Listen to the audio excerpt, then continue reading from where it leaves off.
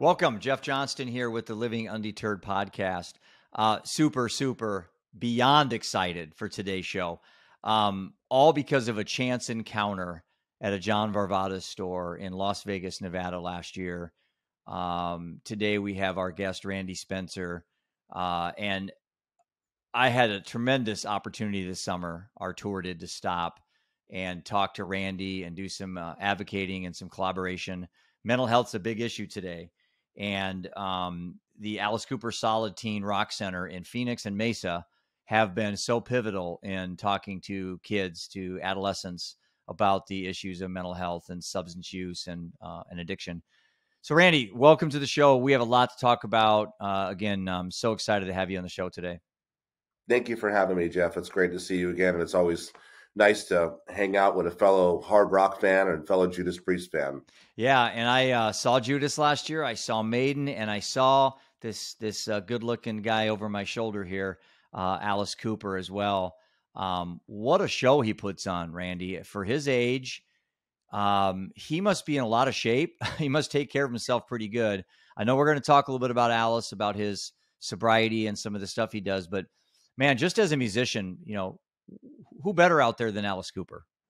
Yeah, he's out there working hard. He's beyond healthy. And, I've seen a few shows this year, and it's great to see people out and about with their friends, and they're having a great time. And there's a community, of course, to going to concerts. And it's just great to see people enjoying themselves and being able to live life and be able to get out there. And people are just really having a great time attending live music again. And that's great, I think, not only for the performers, but the crew people and the promoters and the audience. And it's just refreshing. And people need that shot in the arm, I think, to go see live music. So we just happened to stumble upon the Teen Rock Center, again, like I said earlier, on a chance meeting in Las Vegas. I was telling the owner of the store, Joy, at John Varvatos there at Caesar's Palace, about our story, about our tour and all that. And she immediately wanted me to meet Alice and Cheryl. And they just happened to be in the back of the store. You know how fate kind of works out, Randy. Yeah. And I knew it was Alice. Even without his makeup on, I could tell it was him. He's got some pretty defined features, as we know. And boy, I tell you, the minute I talked to him and Cheryl, we didn't talk about music at all. We talked about alcohol. We talked about sobriety. We talked about recovery. And we just hit it off really well. And then Cheryl said, hey, do you guys have a stop in Arizona? And I said, well, we don't. And she said, you do now. And man, I tell you, my eyes welled up with tears. I gave them a hug, and I'm so grateful that they invited us to stop. And then we reached out to you and Jeff. And I kind of thought maybe you would think I was just some stalking fan or something. And man, you and Jeff you guys were so great to welcome our family into your family. And I am forever indebted for giving this guy from Iowa a shot. We didn't really have a story. I didn't have a tour before. You guys trusted us. Hopefully we came out there and did a good job for you guys on what we tried to do that day. But I just want to thank you personally from my heart and from my family for allowing us to come out to collaborate that day, that wonderful day this last summer, all because of a chance meeting with Alice and Cheryl. It's our pleasure. We've had great feedbacks, even as recent as a week or two ago, from people talking to us about the event, and it's definitely made a lot of ripples in the community. So we appreciate you being there. How long have you known Alice and Cheryl yourself? I think I've known Alice now for about 10 years since I've been at this organization. And how long has the teen center been up and running? Our 501c3 has been open for almost 27 years. Wow. And we started our teen center 10 and a half years ago. So next year will be the 11th year of our teen center. It'll be the third year for our second teen center in Mesa, Arizona. What has Alice and Cheryl meant to the community? I mean, I just can't put into words when I was walking through that place, just how freaking awesome it is, Randy. You guys are just pinching yourself every day, I bet, how special it is to be in the midst of something so wonderful, especially opening the doors for the troubled youth of the community and giving them another chance, We talked about that yesterday at our staff meeting, that our staff is so blessed and so fortunate to get to do what we do. But for us to have a 28,000 square foot center, which Mm. is what we sort of call as a rock and roll themed boys and girls club. It's not only rock and roll kids that come out to our center, it's all youth, but for kids to be able to have access to a free dance studio and a free art studio and a rock and roll stage they can jam on that has had famous musicians like John Five and Sister Sledge perform on, and Glenn Sobel, Alice Cooper's band. And it's just a breath of fresh air for people to be able to spend their time and come out and come together, and for kids to have a safe space. And it means a lot to the community, and we're really fortunate that a lot of people in the community where we live and beyond around the world, that people want to support us. It's an honor. So when I had the pleasure of meeting them, I was stunned to know Alice had been sober or in recovery, I guess, for 43 years, I think, or 44 years. Um, and as I started learning more about musicians out there, there's a lot of musicians out there that have been sober a long time that talk about it. How important is it to you that, especially in the music scene with young kids that are getting into drugs and alcohol so quickly, it seems like having icons like Alice and even Rob Halford, I think a Judas Priest, has been sober now for a very long time. How important is it that these guys let people know that is a alternative way to be a rock star to do it sober? Well, I think it is important. I mean, our health is everything. And if you're healthy, you have a clearer mind to focus, to do your song lyrics, to do your performance, to do recordings. You have to have great, strength to be able to tour 100 and 150 days a year. And you're all that alcohol and all those negative things eventually catches up to your body. And I've been around, for 35 years, around a lot of rock and roll musicians, a lot of musicians of all styles of that matter. And when you're healthier, whether you're in or in you're an athlete, or you're in construction, or you're in baking, or you're in rock and roll, you're going to be able to perform a lot better in life, and you're going to be able to interact a lot better. And your personal relationships, your most intimate relationships, Mm-hmm. your friendship, your spouse, your family members, you're going to have a much more positive atmosphere in those relationships. And that helps you and them to make a better community, helps you to make a better neighborhood. And we've all seen, sadly, when people get in they're getting a little rowdy after they have 5 or 6 beers. And, Mm-hmm. the guy down the street does this or does that or does this in this bar. Or we just saw it recently that a bunch of people were fighting at sports events. And, Mm-hmm. that's not a healthy thing for anyone individually or within our communities. It doesn't do anything positive. So it's important to stay healthy overall if we can. And I got the feel when we were there for the tour this summer that it's more of an arts type uh, um, program you guys have. You have the art, the drawing. Is it Leroy Neiman? Is that who? We have a Leroy Neiman Art Studio. We're one of only 13 in the U.S. And that's and again, you think that this is just a rock and roll place where kids can come in and jam, but it's a lot more than that. You have your break room, pool table room. There's there are some sets set up where people can play. And Roman, he got to go and listen to I think there was a songwriting clinic or a class that one of the actual adolescents was running. So your philosophy there, Randy, if correct me if I'm wrong, is a lot of it's peer to peer, right? We've given 17s, I'd say ages 16 to 22, jobs, part-time or full-time jobs at our teen center, as those teens have grown into our program and they've really heightened their skills. And it's really amazing to see that. And we see that all the time. If an 18-year-old kid is embracing a guitar student who's 14, they'll listen to that 18-year-old a lot more than maybe a 50-year-old guitar student. And we Oh have yeah. great 50-year-old teachers, they're phenomenal. But Yeah. when it's 18 years old or 16 years old, and you have a 16-year-old art kid teaching a 14-year-old art kid for the first time, they listen a lot more. And if you have an 18-year-old kid that also says, hey, I was not doing anything 3 years ago, and now I've recently played guitar in front of the national anthem before ZZ Top, Mm. before 50,000 people, or I got to open for Social Distortion with my band, or I got to get a college scholarship because I went to the teen center. That 14-year-old kid says, you're 19 and I can do what you can do. Right. And you just have that immediate inspiration and that immediate hope. They can relate to that closer age so much better than they can from, say, someone like you and me. That just seems further. But I think social proofing is a big advantage or a big benefit to what you guys do, because that's the feeling I got walking around there was just kids leading kids. You're kind of getting the next generation of young leaders prepared for the real world through the Rock Center there. And it's an uplifting, positive atmosphere. For example, we have an open mic once a month, and if the kids make a mistake, the other kids, they clap, they move, they encourage the student to be better. They don't just laugh and everything like that. We have an uplifting atmosphere where we want to see more kids support each other, and we ask people, hey, write songs together, create gigs together.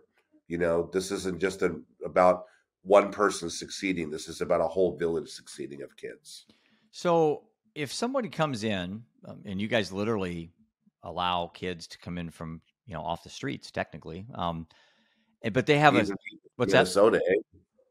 Pardon? Even people from Minnesota,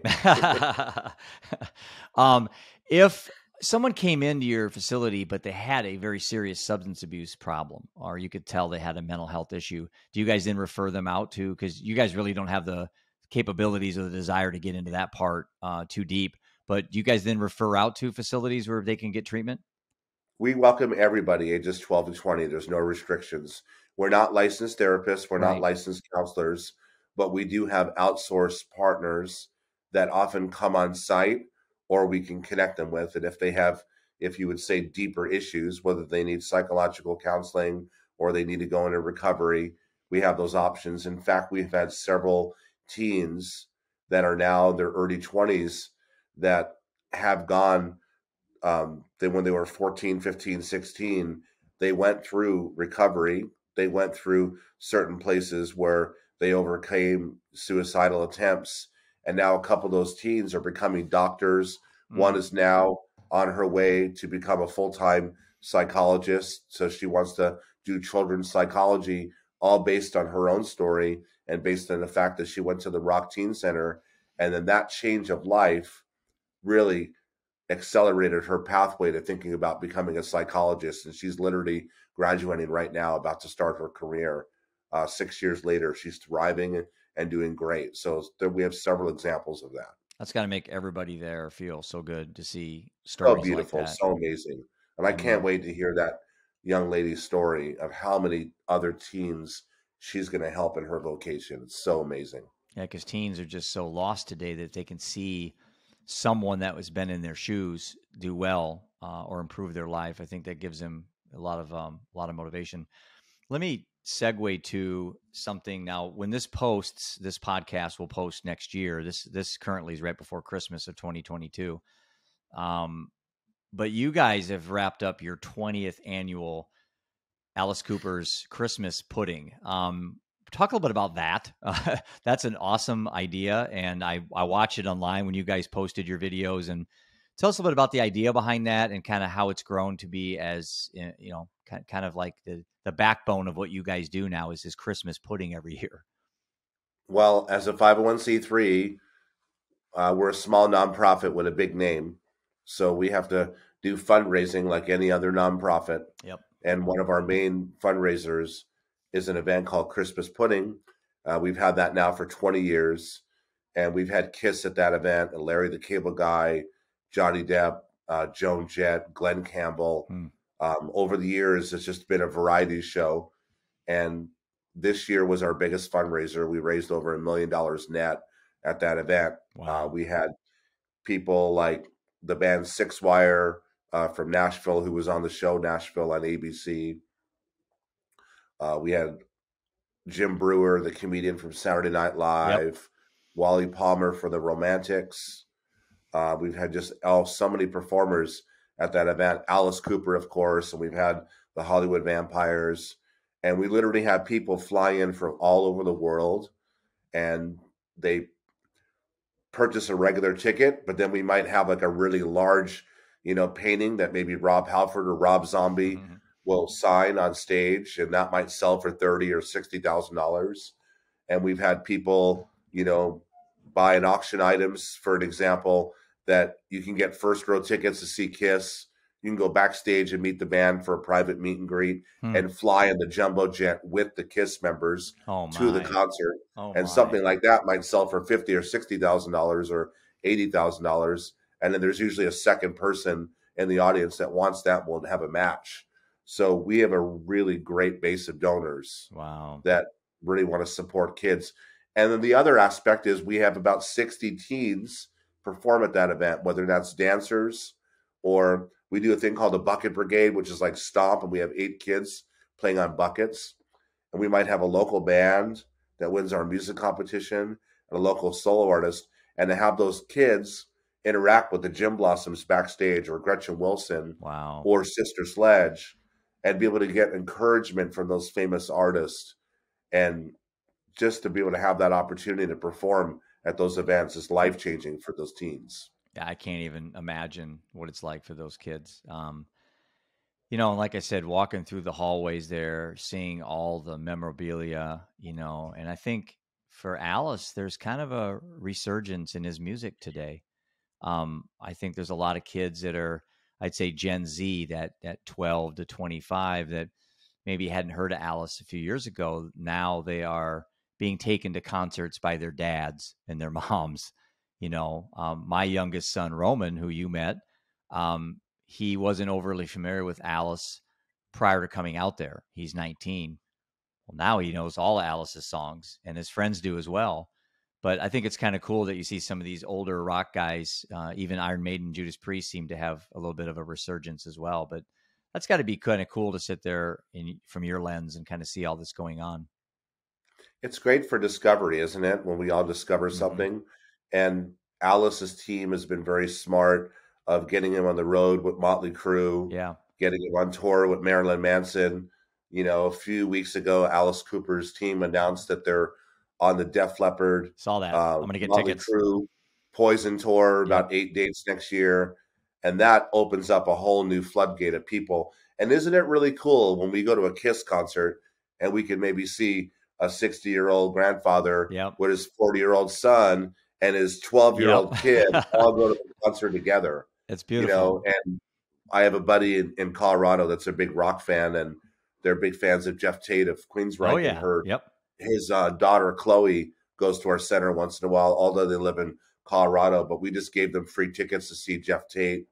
And a lot of our kids just recently saw Jeff of Queensryche, and they got to sit at soundcheck, have a private meet and greet, do a Q&A when a musician like that. But to see parents and teens enjoy something like that is just really, it's triple amazing. And for Alice to be able to do things like that and a lot of other musicians, it's really smart branding.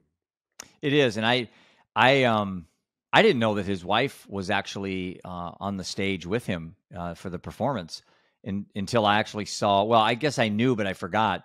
And when I saw Alice live last year, Cheryl's up there helping out, which I think's really cool because didn't they meet basically that way?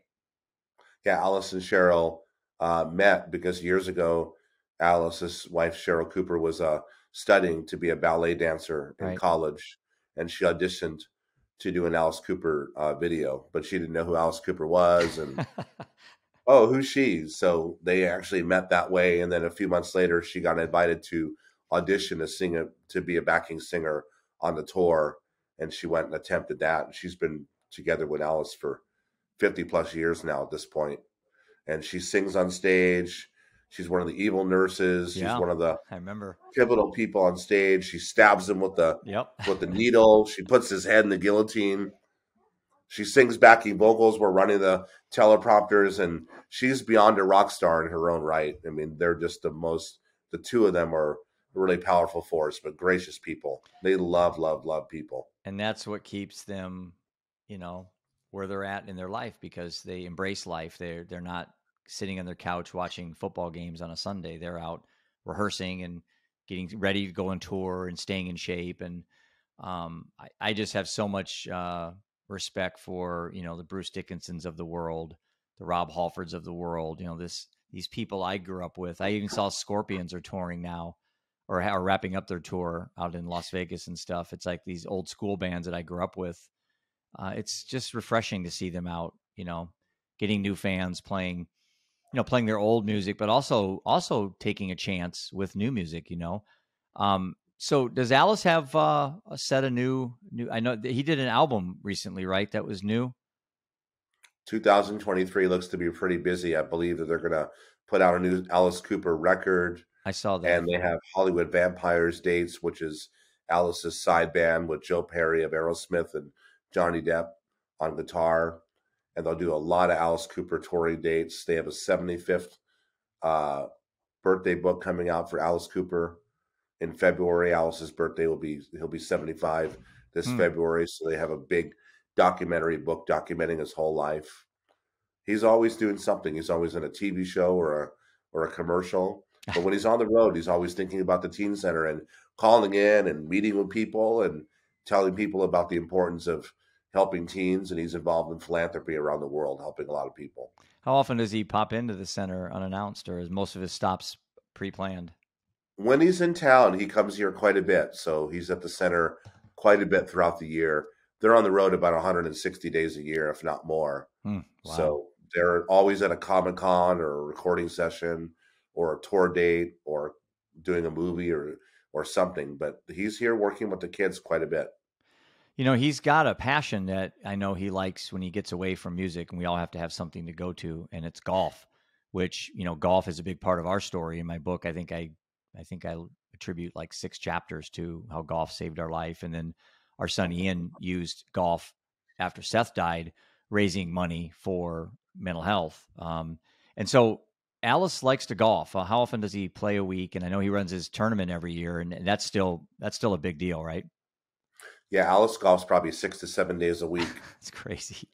Whenever he's on tour, he's sponsored by Callaway, so he gets, play at some of the best golf courses around the world, and it's a really great, relaxing thing for him. He loves doing that, and that's become a second big fundraiser for our teen centers, where we have a big rock and roll golf tournament, where we have a lot of various celebrities in athletic world and sports and entertainment, actors and musicians, and we do a rock and roll concert with people like Robbie Krieger of The Doors and Alex Lifeson of Rush or Danny Seraphin of Chicago, Tommy Thayer of Kiss, and they all come out and do a free concert as a fundraiser. Then the next morning, they all golf together with Alice and a bunch of our donors.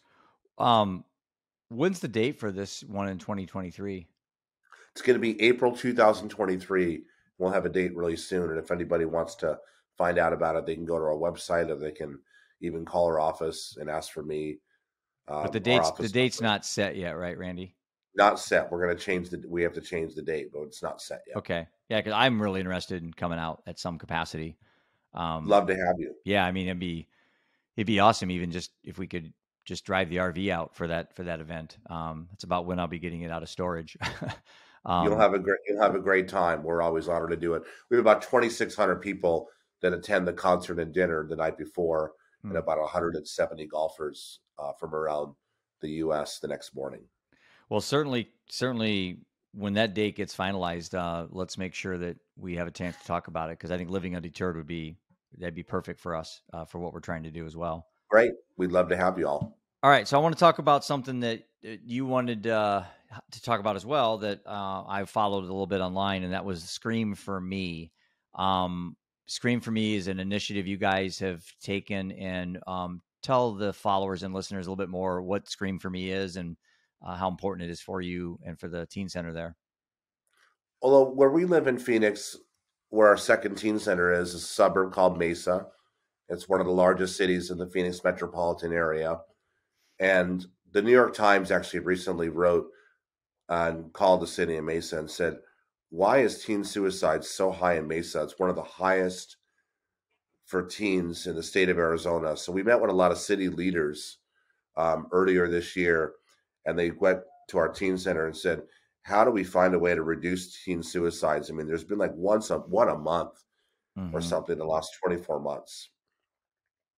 So we just kind of brainstormed, and one thing that I suggested is we have a good relationship with Brian Head Welch, the guitar player of the renowned band Korn, Mm-hmm. and Brian's got a great story of overcoming substance abuse and being out of Korn and coming back into the band as he's gotten clean and sober, and talking about overcoming depression and anxiety and suicidal thoughts. And he goes around the world and speaks a lot about those topics specifically for youth.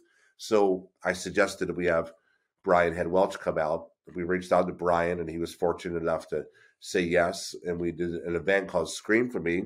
We actually have a shirt right here about it. Mm. Yeah. And the whole concept, if you see on the very bottom, the whole concept of that is some teens might not feel comfortable to say, I'm thinking about ending my life. And if they're struggling with that, they can say scream or scream for me to a parent, a teacher, a friend, a counselor, or they can say scream. And that's a code word of sorts for them to be able to get help. But what we decided to do is we printed thousands of t-shirts, gave them out for free to students in the Mesa School District, gave out free wristbands, and they had a 24/7 counseling line on there that if they wanted to chat on the internet or text or do a phone call, if they needed counseling or they needed to discuss possible suicidal thoughts, they can go to that counseling service 24/7. And we did the event Scream for Me where we had Death to Life, a gentleman named Mario who runs Yep, that. I met him out there. He was out there at our stop. Yep. He talked about his organization and what they do to help reduce suicide for teens specifically. He interviewed Brian Head Welch of Corn, and we had about 1,200 kids show up at a high school. Wow. And then we had a performance where Brian Head Welch not only performed, but we had about 6 teens back him up, and we did about 4-song set. And what we found was really amazing. Kids were listening. It wasn't like they just kind of like saw the music, then went out to the lobby and came back and saw the music. They were sitting with full attention, and they were craving to get information. They were craving, to get information about how to overcome their anxiety and their depression, and if they're thinking about potential suicide or they had a friend. And we saw some great significant impact. We even had Instagram come on board as a sponsor, and Meta, who owns Instagram, gave us a bunch of free ads and gave us a personal donation. And knock on wood, we had 1,200 kids show up. The after part of that was we were able to take all those videos, and school districts around the whole state of Arizona have been playing them in classrooms, that if the kids could not go to the event, they've been able to get information on suicide prevention or be able to go to the counseling hotline and see the performances and see the conversation with Brian Head Welch. And it's just, I don't know the numbers yet because we don't have the exact data. The event happened in September of 2022, but we've just seen so many kids embrace that and want to get knowledge and resources. Isn't it amazing where, how these things just kind of take a life of their own? You start a project, you do something, and then you meet somebody, you put your heads together, come up with an idea, and all with the same purpose, and that's to save lives. And when I met you on the tour, I met you actually twice last year, but when we came out for an actual tour stop, I was quoting a number that was 800 a day. If you remember from my presentation, Randy, Yes. and that's 800 a day. That's Americans that die from overdose, alcohol, and suicide. Okay. And I just been informed by a friend of mine that I need to change that number. And unfortunately, it didn't go down. It's now 822 a day. So since I've been out there, Randy, 22 more Americans a day die from overdose, suicide, and alcohol. So let me ask your opinion, since you've been watching this happen and you're in the trenches every day, more than I am. Why do you think kids today are so lost with the fact that they have so much in the palm of their hands in regards to technology and abundance, and why are kids so unhappy today? This generation has high anxiety. They're highly introverted as well, so they're not really instantly going to come out and say I need help. And they're also very guarded, and many teens today suffer a lot of disappointment, and they have a lot of trust issues with adults. For example, they may have a family member or a foster leader or whoever's in their life say, I'm going to go out and do something with you this weekend. Then that family member doesn't show up. Oh, yeah. Yeah. That happens over and over. Yeah. So they come to our teen center and they think that our adults and our volunteers and our staff are similar. And it takes about 4 or 5 times for them to come to our center and really build a trust. Not every teen, but the majority of teens, we've seen with that. And it just seems like, I don't know, we can always say we can blame it on the internet, we can blame it on video games, we can Mm-hmm. blame it on this, but there's a lot of isolation today, Mm. and there's not as much socialization as you and I had Mm-hmm. when we were growing up. And I don't know, there's a lot of reasons for that, but I think that's a very large aspect that the kids are just really highly anxious. We have a lot of kids that come to our center and they just tell us right off the bat. They said, "Well, I might not be talking to anybody when I come to your center," and some of them just want to listen to music in the corner. Mm. But we're grateful for that because they're in a safe space. They're doing something in a safe space versus out in the streets or something else. And we see a lot of high homelessness, and a lot of high depression in kids as well. A lot of kids are couch surfing and they just don't want to be around their family, Mm. everything. It's just really, really a hard time. It's a hard time to be a teen. COVID, of course, has Yeah. extremely increased that. The school district recently told us they're seeing kids in fourth and fifth grade recently tell them at schools that they're thinking about committing suicide as early as fourth and Yeah. fifth grade.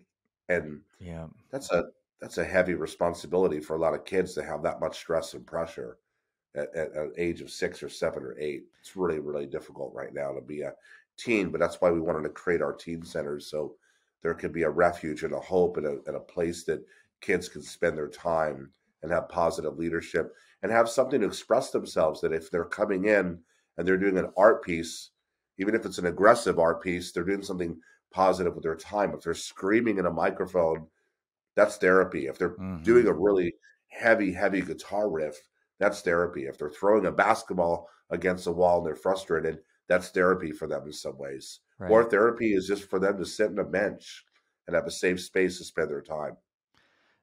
That's a great answer to the question about why are kids so lost today. Because I think, Randy, you're so spot on. I think it's so easy for us to just start pointing fingers. Oh, it's the internet, it's social media, it's cell phones. It's like, that could certainly contribute, but I think you hit the nail on the head with the isolation. I just think kids today have kind of painted themselves into a corner in the quest to have all this stuff at the palm of their hand, TikTok and Instagram and 8-second videos all day long. Most are just Right. meaningless waste of time. Is that they've basically allowed these vehicles to do their thinking for them. So kids today can't close their eyes at 1 o'clock in the afternoon and just sit still for 10 minutes, i.e. meditation. They can't do that. Right. It's hard for them to stop their brain. So what they do, since they don't want to think all day because that's too much effort, they look at their phone and the phone does the thinking for them. Right. And that just creates this it makes it worse exponentially, don't you think? You I agree. And another thing I just want to add, please, is acknowledgement is really important because a lot of teens, they're not acknowledged. They're not acknowledged that they're home. They're not Mm. acknowledged at dinner. Sometimes they're not acknowledged by, they don't have any friends in school. Sometimes their teachers don't acknowledge them. So if they come to our teen center like ours, every time our staff, we pass a teen in the hallway, we always just say hi or we give them a high five. That might be the only interaction that they get all day. Hmm. And for teens to be acknowledged, I think that really elevates them a lot and it gains their confidence. We had one parent come to our teen center last year and he said, "Hey, my son doesn't have any friends at school." And this parent was he was just so exhausted and desperate to find a sense of community for his son. And he said, "My son gets made fun of because he likes music like Rush and Hmm. he likes music like Yes and Deep Purple and Pink Floyd, and none of the kids laugh at him at school, and he just wants to find a space. And we heard about your center. Like, do you guys have any kids here that like that music?" And I said, "I think about 27 of them." He said, 27? Are you kidding? Yeah. It was a Thursday. And I said, "What are you guys doing tomorrow?" He said, "We have no plans." I said, "Come over tomorrow about 4 o'clock and I'll bring over some kids and you guys can jam with some kids." So a few minutes later, I called about 8 kids. I said, who I knew liked that kind of music. I said, "I have this new student at our center. Would you be willing to come and meet him?" And that's what our center is about. It's like we have a lot of kids and they just want to hang out and just kind of, be a positive force for other people. And we had 6 kids show up the next day, Hmm. and that encouraged that teen and that dad so much. And now 2 years later, that young man is doing better in school. He's got a better relationship with his father. He's in a couple of bands. Hmm. Great. Thrived as not only as a person, but he's thrived more as a musician, and he's happier, and he's also alive. So we don't know the full dynamics of what these kids are dealing with, but we hear a lot of challenging stories out there like that. But our center is able to be again a refuge for a lot of those type of kids. Yeah, the suicide thing's a really big issue. You can help anybody that's alive. You can't help them when they're not here. And Right. I think that goes kind of in hand with harm reduction, which we talk a lot about on our side of the fence with drug addiction and abuse, is these chances that we have to give these kids one more day. And we need to we're responsible for them, obviously as parents, but as a society, to not give up on them and to be less judgmental, less critical of the challenges that they're having. Just because maybe I didn't go down those roads doesn't mean I can't respect and understand what they're going through. And a lot of times they just need to be heard. They just need someone to talk to, you know? They need to be heard, and they need a shot of hope, because a lot of kids, they don't have a goal, Right. they don't have dreams. So we need to give them an opportunity to have a dream. So we need to like introduce them to, hey, here's a volunteer, and she'll give you a free camera class, or she'll Mm. give you a free art class. And it's an opportunity for someone to say, wow, I could dance for the first time. I can take art for the first time. They can discover what they're great at. And then they can start excelling at that. And they can start finding their own community of 8 other kids that like to play drums or like to play guitar or like to do art. And they can start thriving in those areas. And that's life changing for a lot of kids that don't know how to dream, Mm. that don't have a dream, but they don't even know how to dream. They're just think that everything is just hopeless for them. But we can give them an opportunity to go to college and get jobs and be able to thrive in life and succeed. What other projects do you have in mind? I mean, you've got this big facility there. Looks like it's fairly, it's full. You guys, you know, are I don't know if you're at full capacity. I think you guys can still take, kids coming in, but what other areas of, say, this, you got music, you got art, you got things like that. What other areas do you think you guys could get into to help kids? Well, I think that we'll definitely want to grow in theater. There's a lot Okay. of drama and theater Right. opportunities that takes us a rehearsal space of the right staff to be able to do that. There's interest in that. We've done a little bit of that, but I think that we have our eye on a third teen center. We want to be able to I grow was going to ask you that the question. It next seems 2 to logical. 3 years Yeah. and just continue the model that we have. Right. We have a great recording studio, just like you'd see in LA or Nashville. We have a great stage that teens could perform at open mic, and we have a lot of high level musicians that come out and work with the kids. And we have a Hmm. phenomenal art studio, and we're really blessed to be able to have some really good programs. So I think we'll continue to have guest workshops. We have guest workshops all the time of various topics, but I think we'll just continue those, and then hopefully over time, and as funding allows, we'll just open a third and a 14 center and just reach other geographical areas that are a little um, not as close to our teen center, so we can reach other areas that other teens don't have options. Yeah, I think I told you guys the first time we met you guys, I said, man, this model could be replicated. And I think one of your concerns were, trying to do things too fast. It's like, well, let's get really good at what we do here first. And then we can take that model and plant it in other places because, Alice Cooper doesn't have any boundaries. I mean, his name is it's known everywhere in the world. So why limit the teen center to have boundaries, right? Yeah, we'd have 70 or 700 centers around the world if it was a quality experience, if we Right. had the right staff running it, if people understood the culture. But then that would take a lot of manpower and a lot Yeah. of dollars to be able to do that. And we want to make sure that we really have the capacity to be able to implement everything we want to do. And it's a quality experience when kids walk in the door that they can feel really loved and really served well. Do you have like an alumni area where kids can come back and maybe And I know in recovery centers, they have alumni come back and actually talk to the current people there. But do you guys have something like that where you can start building like an alumni wall? Or do you have any really somebody famous that's come through the center that made it really big in Hollywood or on stage or in music? We see teens all the time, 3, 4, 5 years later, they grow their talents and they say, I want to start volunteering here. Awesome. And they start giving art and music and dance lessons to other teens and they mentor kids. And then we do a music competition every year. It's sort of like Alice Cooper's version of American Idol. Mm-hmm. And it was 18 years ago. Our first winner was Jordan Sparks, Yes, and man. she won American Idol 2 years later. So that's the biggest success story that we have. She actually wore an Alice Cooper Solid Rock Teen Center wristband on the show a few times. But we've had other teens go on to be on American Idol, to be on The Voice, to record in Los Angeles and Austin with people who work with the like bands like Jet and The Darkness Right. and Jack Johnson, and they're really pursuing their career in a very serious way. And we provide a lot of opportunities for kids to open for people like Social Distortion or Johnny Lang or Jackson Brown, and do national anthems at baseball games like for the Chicago Cubs and the Diamondbacks during spring training, and the Dodgers and people like that. So we try to open up doors for kids as much as we can. If you weren't doing this, what would you be doing? That's a great question. I mean, I've been really blessed with a lot of diverse things in my career, and I have a lot of interests. I'd probably be, I don't know what I'd be Are you a doing. musician?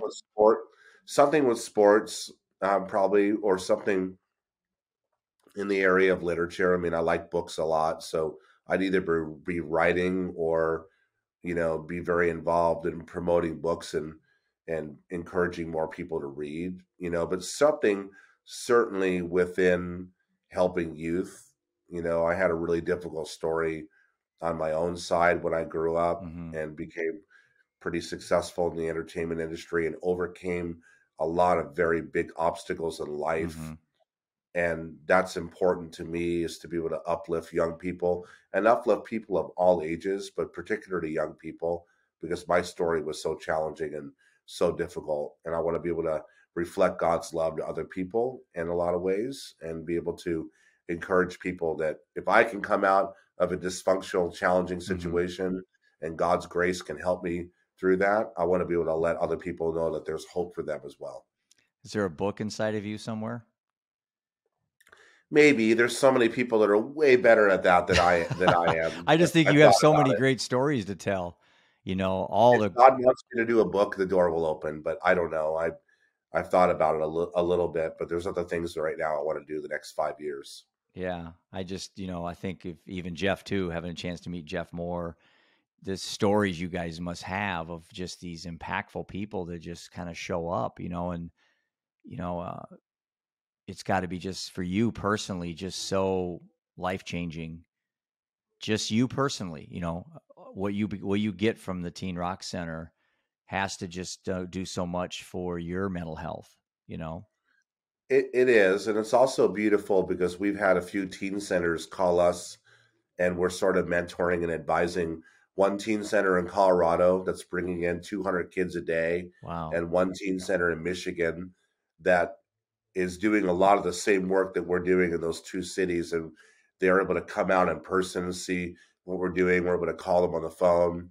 And we've had requests from all over the world for people in Sweden and London and Scotland, that all over the US, that want to do similar teen centers. And we're able to give them a lot of advice. But yeah, for our own personal mental health, it's encouraging every single day to see kids come out of adversity, from the fact that, again, we can acknowledge teens, we can show them love and kindness.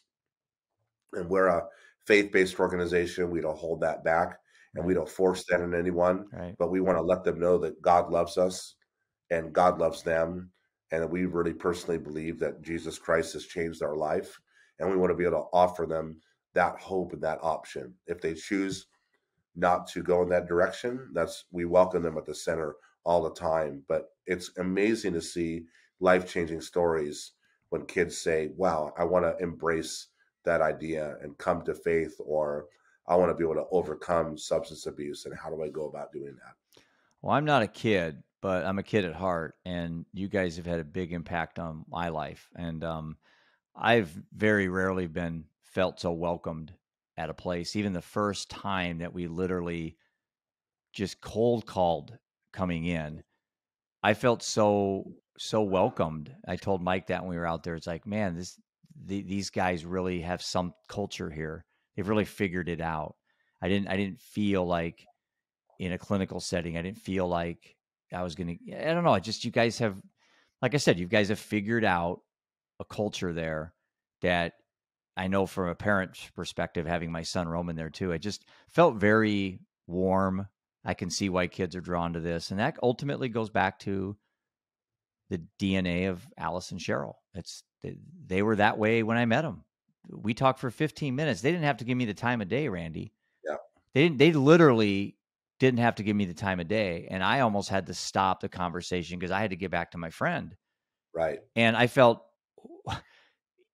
just felt, I don't know, that was such a life-changing moment for me, that somebody that, important in society. I hate the word famous. I just don't like that word. Somebody's such an icon in society could take 15 minutes in a clothing store and talk Yeah. to some guy from Iowa, you know? And that resonates throughout the hallways of the teen center there, and the staff, and everybody has that same persona as Alice and Cheryl. So I congratulate you guys. You've done a great job. Thank you. We love people, whether it's volunteers or teens or sponsors, we love people. And again, that hopefully is a reflection of us as imperfect people that have been changed by God and been changed by Christ, that we want to reflect, that back to others. And we're not perfect. We make mistakes, but we generally love people, and we're really open to new ideas. And we love also learning from others. And life's about getting wisdom, isn't it? So we Mm-hmm. want to learn from people like you as well. It is. That's one of the things I set out on the tour.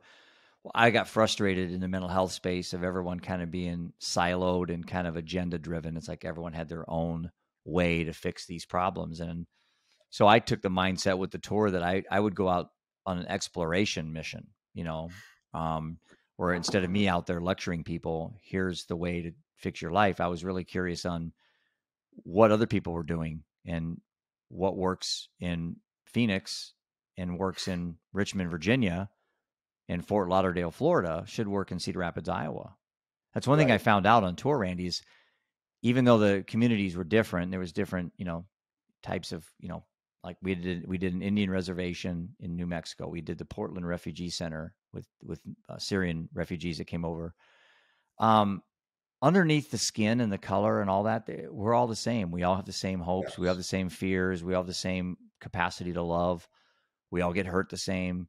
And that was such a great experience for my boys and I to witness that throughout the summer, that I came back a changed man. I just literally, down to my DNA, I was changed. And now when I see people, and someone asked me the other day, what was the biggest thing that the tour did to you, Jeff? And I said, that's a great question. I think now, Randy, when I'm meeting new people or I'm at a place, say an airport or a restaurant, when I look around the room and I see people, I see stories. I see Randy Spencer, someone who had a childhood at one point, had parents, had brothers and sisters, possibly had bad things happen in their childhood. And now now I see somebody in a different form. But I've got this ability now to look at people really differently when I meet them. And I look at them more as, what can I learn from this person on their story that can make me a better person? You know? Yeah. Everyone has a story, whether it's the poorest person or the richest CEO, and we're all not without adversity, Mm-hmm. no matter who we are. And hopefully together we can uplift each other, and make a difference in our life. But nobody is without adversity, whether you get sick or you have a family member die or Mm-hmm. you have struggles with, your own family members that are struggling through drugs. And we all need other people to be able to help each other to be able to get out of those spots. What's next for you guys, and how do people reach you? I guess what's the main, if someone wants to donate, I'm sure I'm going to have people on here that want to help out. Like you said, you say you're a small nonprofit, but you guys are getting bigger. But people, running that facility isn't low cost. I mean, I know you guys probably have a lot of overhead. How do people help out? How do people donate to the Rock Center there? What's the easiest way for people to reach you and things like that? Well, we'd love to hear from anyone. They're welcome to call me at 602-522-9200. They can go to our website, AliceCooperSolidRock.com.